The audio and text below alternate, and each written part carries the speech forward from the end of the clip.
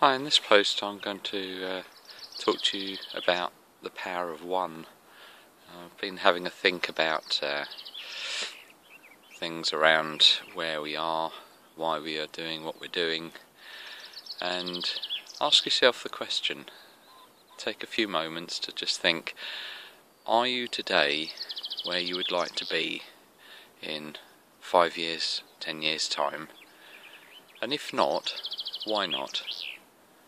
That's a really powerful thought.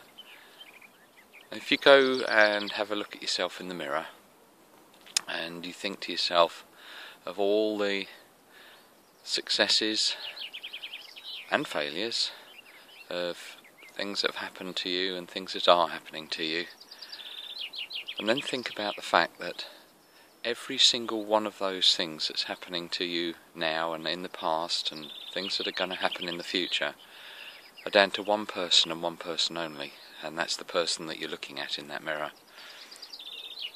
Now that really is empowering, taking 100% responsibility for your life. And it just reminds me of something that maybe could help you. Have you got any baggage that you're bringing into your life, or that is in your life at the moment, that's preventing you from doing the things that you really want to do?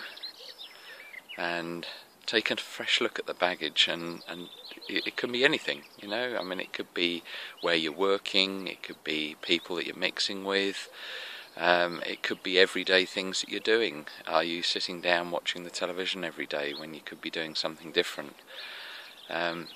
But look at that, the baggage, if you like, and try and think about it in a different way.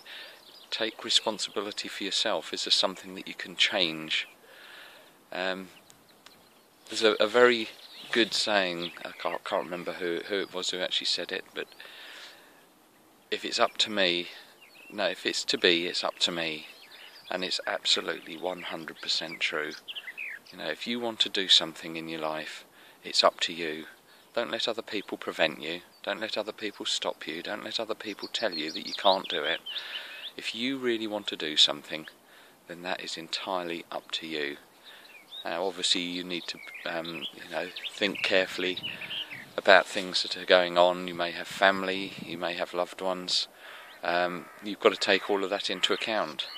But it doesn't mean to say that you can't change your life to do things that you want to do. Empower yourself and get it done. Hope that helps.